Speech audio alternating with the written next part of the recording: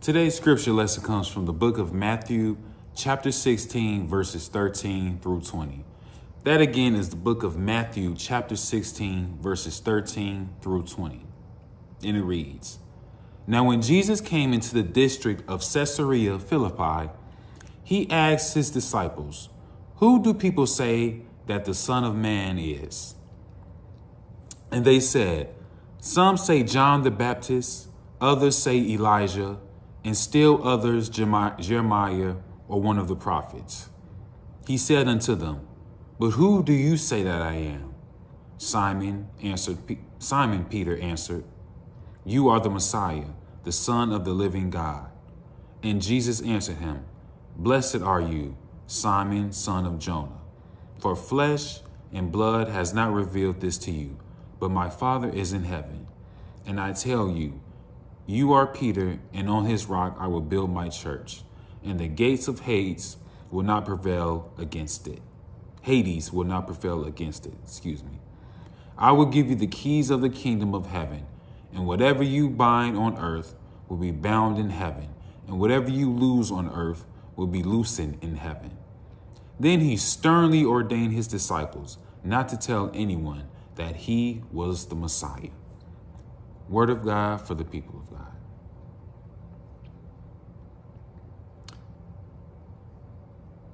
So today's scripture lesson for our sermon comes from the book of John, chapter 18, verses 33 through 37.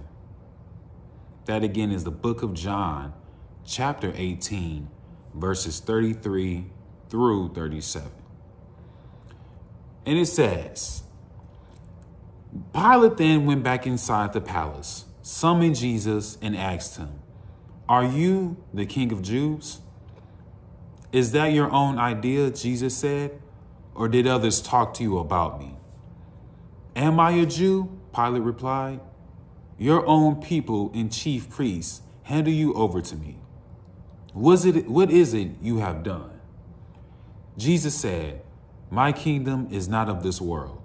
If it were, my servants would fight to prevent my arrest by the Jewish leaders. But now my kingdom is from another place. You are a king then, Pilate said. Jesus answered, You say that I am a king. In fact, the reason I was born and came into the world is to testify the truth. Everyone on the side of truth listens to me.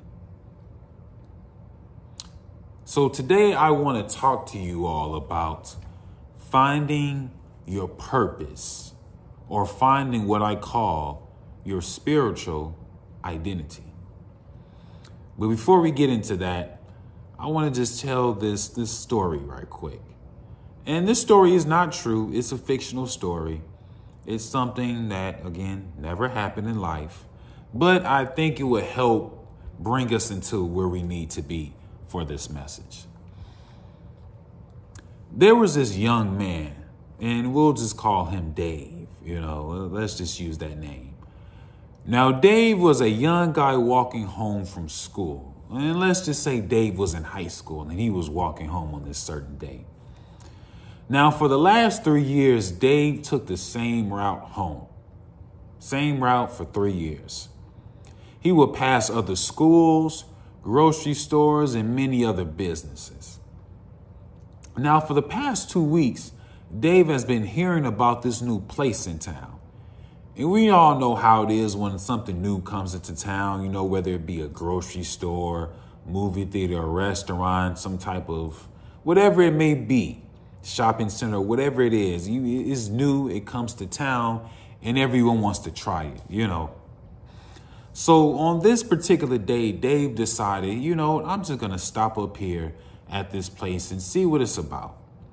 So on his way home, he takes a small detour and goes by this new spot that's in town. Now, this place doesn't have a name and no one really knows what it's about, but everyone's talking about it. So Dave walks up to the door of this place, and there's a security guard posted outside the door. Now, when I say posted, I mean standing. He's standing on his post. He's standing outside the door. And he stopped Dave on his way in. Now, usually a security guard will stop and check you, you know what I'm saying? Or check you for ID or some type of weapon. But this security guard stopped Dave and asked him to identify himself. So Dave told him who he was. He said, "My name is David. You know, I live here and this is my, this is my identity." So the security guard said, "That's not good enough." So Dave, being like any other regular citizen, he decided to pull out his wallet and ID. And he showed it to the security guard and he said, "Okay, well, here you go. Here's my wallet. Here's my ID, or here's my ID." And the security guard said, "That's not enough. Who are you?" And David replied, "My name is David. It says it right here on this card." The guard replied, "That's not answering my question. Who are you? Who are you truly?"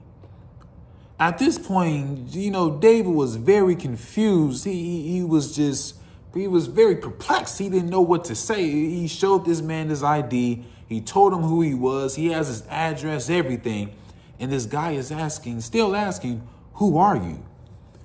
So then the guy asked David, or David asked the guy, the security guard, "What do you want from me? I've shown you everything I need to show you. What do you want?" And the security guard replied, "This place here is for people with dreams, people with aspirations, people who want to better themselves in life and be the best they can be. People who know who they truly are on the inside." On the inside. So Dave took a minute and he thought about it. And he thought deep and hard about it. And then he responded, "I am smart, I am brave, and I am able." So again, today I want to talk to you about looking inside yourself and finding your spiritual identity, or as other people may say, your purpose. So if you look up the definition of the term identity, it comes back as the fact or being who or what a person or thing is. The way that's worded is very weird, but that's definitely what the internet says. So today we have many ways, in today's society, we have many ways to identify ourselves. We have ID cards, fingerprints, birth certificates, along with many other ways. Now, I don't know about you, but when I hear the term identity, the first thing I think of is a social security number. That's the most important way to physically identify someone. Now, notice I said physically identify someone because a social security number can do many things. And I mean many things, but what it cannot do is identify you spiritually. You see, I have a driver's license. You may have a driver's license or some type of state ID. And this card consists of my picture, name, date of birth, address, which is still a Georgia address, so I need to change that over. So that's not really right now. Height and eye color. All of these things are just what people would consider my physical identity. This card does not consist of my dreams, my abilities, my legacy, my purpose. In other words, my spiritual identification. If we look at the text, we can see Jesus is currently on trial, being questioned by Pontius Pilate. And we all know how some trials work. It's hours and hours of multiple questions and answers. But trials, then are not as organized as they are today. You see, today, just to give you all some context, today we have trials in a quiet and mostly controlled courtroom. You see, in these courtrooms, you have a judge, you have security, you have order. But this trial and trials such as this one around this time were very hectic, loud, and chaotic. And there were many distractions from the many if not hundreds of people that were crowded around them. Again, just to give you all context. Now, Pilate asked Jesus, "Are you the King of Jews?"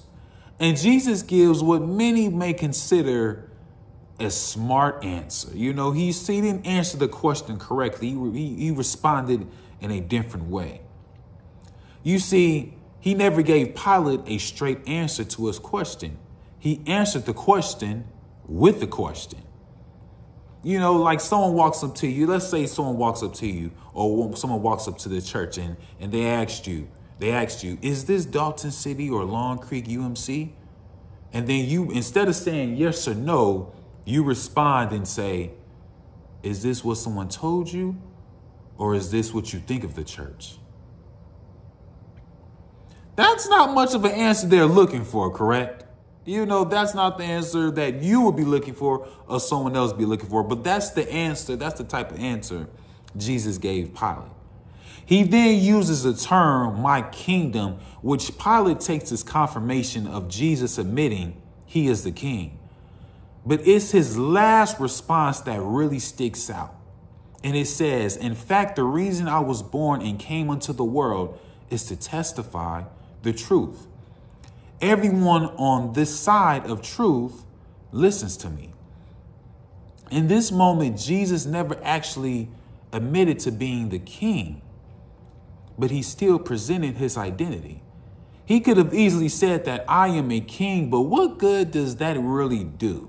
You see, king was just a name, just a title, but his true identity was to testify the truth. Now, as we look around the world today, we see a lack of spiritual identification, a lack of people who know that they truly possess inside of themselves. We have become servants of material objects, zombies of social media, greedy for wealth and fame, addicted to turning an eye on our fellow brother and sister. We have become first cousins to violence and hatred, and distant step cousins to peace and love. Why are younger children dying? Because a loss of identity. Why is the church shrinking? Because a loss of identity. Why are some people struggling to maintain life while others have more money than they can use in a lifetime? Because a loss of identity. We are more concerned about what the world can offer us and not what we can offer the world. It's just like joining an organization or working a job. Yes, it has its benefits and it pays you, but these organizations only survive if we continue to bring something to them. Look at the United Methodist Church, for example. Now, decades ago, Methodism started off as a simple idea in a man's head. A man named John Wesley. He said, "This is how we should see God and live our lives and run a denomination." And over time and time, more people came to the church and more people brought ideas to better the church. And now look at what we have today, a global denomination. All because many individuals decided to look inside themselves, find their purpose in life and their spiritual identity, and bring something to the church. You see, it's time for a shift. It's time for something new. It's time for a new breeze to come in and blow out the past that has been keeping us on cruise control. We have to get back to looking inside ourselves, finding our true potential. In this very sanctuary on this morning, we have many successful people in many different career areas. To the outside world, it may look like it was your physical ability that got you where you are. And yes, your physical ability got you up, but it was your spirit that pushed you through the day. It was your spirit that got that job. Yes, you did the interview, but it was your spirit that was doing the speaking. Yes, you did your best at all times, but it was your spirit that made sure you did your best at all times. You see, looking inside yourself and finding your potential, your purpose, your spiritual identity, it can cause you to make a change for yourself. It can cause you to help others. It can allow you to do whatever you put your mind to in life. But I don't want to stop at just your job, because life is more than just a job. Life is more than just your career. There are many other things in life that God wants you to do. God has placed us all here on this earth for a reason, to fulfill a purpose. What is your purpose? What is your spiritual identity? Something I've heard from multiple colleagues ever since I've been pastoring for a month and some change is that the word retirement is 100% absolutely, positively, scientifically proven for sure that is not found in the Bible. The word retirement is not found in the Bible. That means that even when you retire or leave your job, you still have a purpose on this earth. Church, no matter your age, your class, your background, everyone has a purpose in life. What's your purpose? What is your spiritual identity? So if you want to know how to find these things, I want to give you 3 things that we should be doing. 3 things that we should try to do to find our purpose in life. First and foremost, identify the things that you care about. Secondly, recognize your strengths and your talents. And last but not least, pray and act. So the first one is identifying the things that you care about in life. So what do you care about? What is something that you think about often that you find joy in? Do you like gardening? Do you like working with kids? Do you like serving people? Do you like planning and organizing? Do you like reading the Bible and learning about God? You see, God gives us feelings and emotions so we are able to connect what we care about in life. We have to use those feelings to connect with what we love. The love that may be a calling for you. You see what I said there? The love that may be a calling for you. Maybe God wants you to start a community garden. Maybe God wants you to volunteer at a school. Maybe God is calling you to learn more about him. Sometimes these feelings do certain things that are on that. Sometimes these feelings to do certain things that are on our hearts. They are on our hearts because God knows that we are worthy and prepared to handle them. Explore your interests. Your potential participation in it just may change someone's life. The second thing is to recognize your strengths and talent. So the first one, you find what you're interested in. Now you're looking at what you are already good at. What is something in your life that someone has always said you're good at? Are you a good people person? Are you a good speaker? Are you a good organizer? Are you a good teacher? Are you a good leader? Whatever it may be, what are you good at? You see, God, I look at it this way. Think of it like a car with 4-wheel drive or a truck with 4-wheel drive. Because it's equipped with something, that means it was meant to do it. If it's equipped with 4-wheel drive, that means it was meant to go off-road. Sometimes God equips us with certain talents and things that work in our favor because he wants us to achieve certain goals. If God equips you with good teaching skills or good leadership skills, maybe God wants you to lead something. Maybe God wants you to teach something.